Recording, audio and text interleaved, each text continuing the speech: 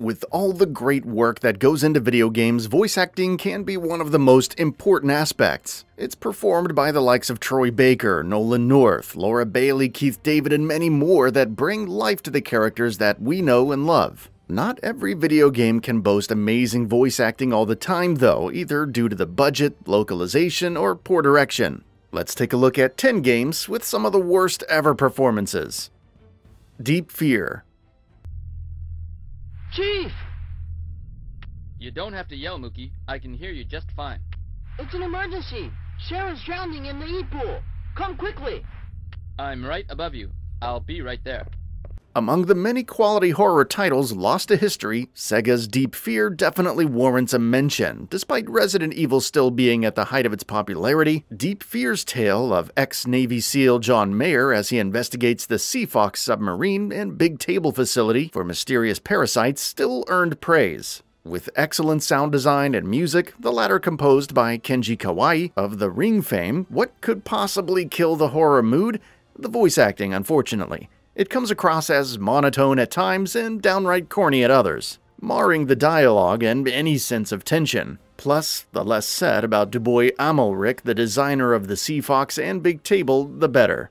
Oh, there's no problem with my Sea Fox system. No accident should have occurred. Oh!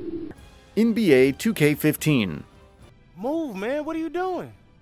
We got our foot in the door. The Raptors have offered you a 10-day deal. Why not a year? Because you're an undrafted, unproven commodity. But they saw enough to take a flyer on you. Back before it became a nightmarish wonderland of in-game advertisements and microtransactions, the NBA 2K series received lots of praise for its gameplay and presentation. Sometimes the voice acting wasn't always up to snuff though. A good example is NBA 2K15's My Career mode, which, despite featuring some decent performances, also had a number of downright horrible ones. So you're the rookie that's gonna shock the world, huh? Sure as heck gonna try. Good. I'm glad you're here. Just remember, it's all out there for you. Al Jefferson sounds like he's half mumbling many of his lines when they're not being delivered in monotone fashion. Markieff Morris is seemingly in danger of falling asleep. The lackluster facial animation with barely moving lips and dead expressions doesn't help many of these scenes either. WWE 2K19. What the hell do you think you're doing interrupting my 100th episode celebration? I'll tell you what I'm doing. I'm saving these people from having to endure any more boredom. Instead, I'd like to give them something actually worth watching. WWE 2K22 helped redeem the series when it was released this year, but its predecessor, WWE 2K20, was the pits. On the bright side, WWE 2K19 was markedly better, especially thanks to My Career mode, with its storyline and overall good performances by the likes of Triple H, AJ Styles, Kurt Angle, and Daniel Bryan. There's sadly one exception though, the franchise himself, John Cena. It's not his own voice, that much is obvious, but it's not even a good impersonation. Did developer Yuki's pick up one of the many John Cena's used during his WrestleMania 25 entrance? Possibly, and the results are eerie to listen to. And you think that's all it is for me? I busted my for everything I have. And will continue to do so until someone has to drag me out of that ring. Guys, you have a match coming up. Exodus from the Earth. What a clown. Is he the reason why you've taken me out for my holiday? We're lack of time, Frank. The sun is very unstable and will soon destroy everything. The Earth has only 20 years, Frank. 20 years. Exodus from the Earth is a rather strange title. Originally released in Russian, its English localization in 2008 ranged from intriguing to downright confounding at times. For example, when protagonist Frank Rickson sneaks into AX Corporation, he's told, "You'll knock down the locks with this axe. Try not to excite the security." You'll knock down the locks with this axe. Try not to excite the security. But even for the regular lines, the deadpan delivery comes across as unintentionally funny. Everyone has the excitement level of a glass of water, whether it's during a tense shootout or walking from point A to B. One doesn't expect the highest voice acting budget for titles like this, but having everyone be awake during recording would have been nice. Tenchu Stealth Assassins. Money is power! Power is everything!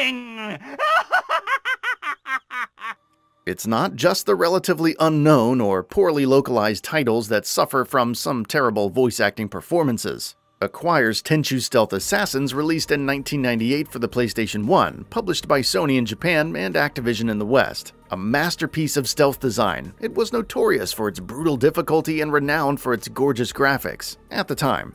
However, it also has some unique performances. The jailer in the third mission, for example, needs to be heard to be believed when saying, "I know what you want. You want the stone, it's safe inside my belly."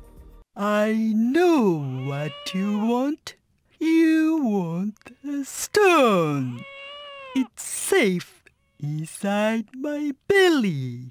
It is hilarious to slay the boss and hear Ayame proclaim, "That's my precious stone now," afterwards though. Onikage isn't much better, especially when proclaiming that Lord Goda's castle has been breached. Clock Tower, 1996.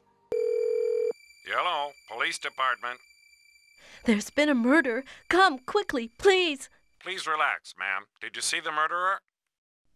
Human Entertainment's Clock Tower is a direct follow-up to the 1995 cult classic, actually released in Japan as Clock Tower 2 for the PlayStation 1.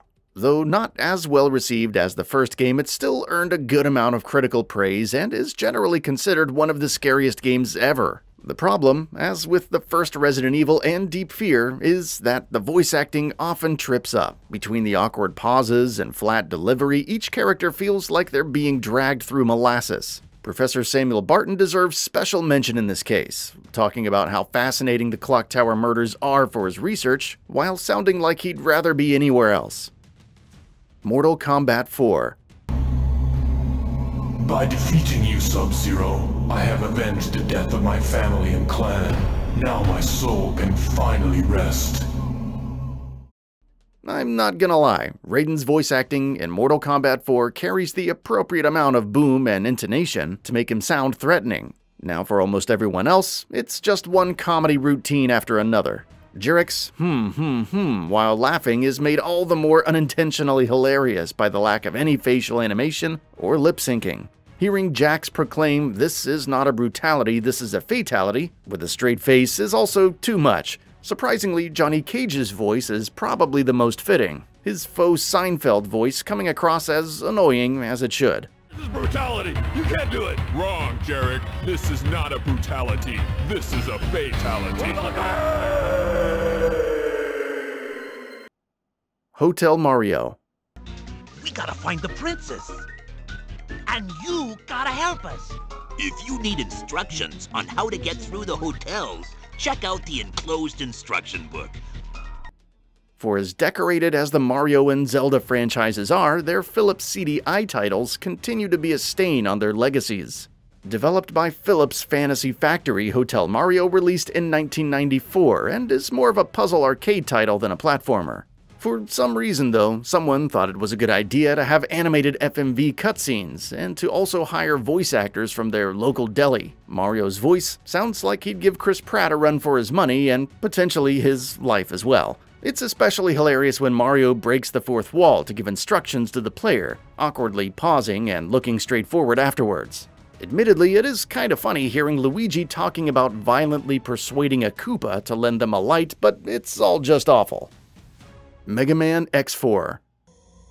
Iris. Iris! Ah! No, this isn't happening! There's no reason for me to go on. What? What am I fighting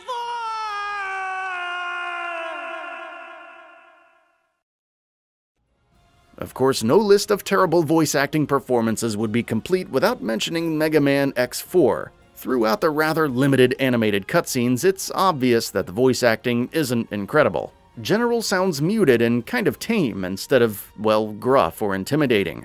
Colonel sounds completely unenthusiastic, but the worst is probably Zero himself, while coming across as somewhat awkward in many exchanges.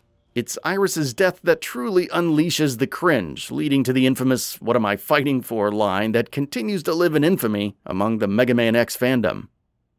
Last alert. Their ability should not be underestimated. Yes, I have someone in mind. Let me handle this. Is it over? He's entrusted me with the task. For a game released on the TurboGrafx CD in 1990, it's probably surprising that Sin Nihon Lasersoft's Last Alert even has voice acting. The top-down shooter follows Guy Kazama, a commando sent on a mission to rescue hostages in South America. Obviously a nod to John Rambo, Guy's story is punctuated with very poor localization and performances in the English release. Guy himself sounds like the voices used by True Blade Seeker, you know the ones, and you half expect him to go, "Okay, I believe you." Some actors also seem to voice multiple characters, judging by how indistinguishable they can be. Once again, flat delivery, some very poorly done accents, and horrible intonation ruin the day, even if the cheesiness can be funny at times. That's all for now. If you enjoy what you saw, please hit the like button. And if you're new to the channel, now is a great time to subscribe. We upload brand new videos every single day. After subscribing, don't forget to enable all notifications by clicking the bell icon. Thanks for watching this video, and we'll see you next time, right here on Gaming Bolt.